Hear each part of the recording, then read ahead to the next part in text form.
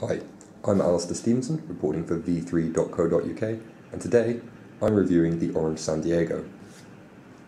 San Diego is the latest in Orange's line of own brand smartphones, building on the legacy set by the San Francisco and Monte Carlo devices. You'll notice immediately that it has a very iPhone-like look, containing a metal rim and a plastic back. Despite its plastic back, we found that it was incredibly sturdy, and are fairly confident the device could take a few accidental drops or spills and still remain unscathed. The device packs a 4-inch 600 by 1024 resolution screen and measures in at 123 by 63 by 9.9 millimeters. Weighing only 117 grams, we have to say the device is incredibly comfortable in hand, letting you get a fairly decent grip on it. You'll also notice from the back that it has a unique selling point in Europe, an Intel chip. San Diego is the only Android smartphone on the market currently running an Intel processor, featuring a 1.6 GHz Intel single-core unit. Intel claims that the processor is tailor-made for Android and should match most mid-tier smartphones, even ones packing dual-core. We have to say, we agree with Intel's claims, having played with it.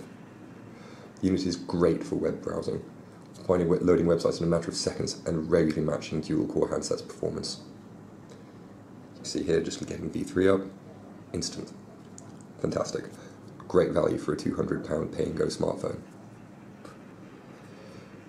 One thing you'll notice as well, which is a little bit disappointing, is that the San Diego is running Android 2.3 Gingerbread, which is now fairly old and still a little clunky to use.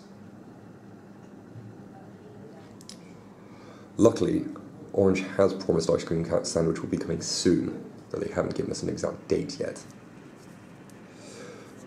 One slight annoyance you'll see as well is that Orange, like the Monte Carlo and San Francisco, has loaded its custom widgets and apps onto it, many of which are uninstallable. While they're not too much of an annoyance and are generally easy to get out of sight, they do take up a lot of the phone's storage, meaning that of the 16 gig internal hard storage, you'll only be able to use 10.6 out of the box. This is a little bit of a problem, considering the unit doesn't have a micro SD card slot, so you can't upgrade its storage. Still, 16 gigs is generally enough for normal use. Another thing you'll notice is that the device screen is incredibly bright for £200. We're actually impressed how crisp and nice it is to look at, with the only problem we have being that at times the viewing angles can be slightly less than other devices, meaning that if you're viewing it at an angle or watching a video over from the side, it can sometimes be frustrating. The only other real annoyance though that we have is its camera. The device packs an 8 megapixel rear-facing camera, which, to be honest, isn't worth using. Though it has a shutter button which has a focus feature, with 1 click for focus, 2 for taking a shot, the device regularly struggles to focus properly. It takes several clicks before it will actually recognise and get the right focus for shot. And even then, shots can often come out blurry and with poor colour balance. In short, if you want a great camera phone, you want to go elsewhere. Overall though, despite the bad camera, we're really pleased with the San Diego, thinking it's great value for money.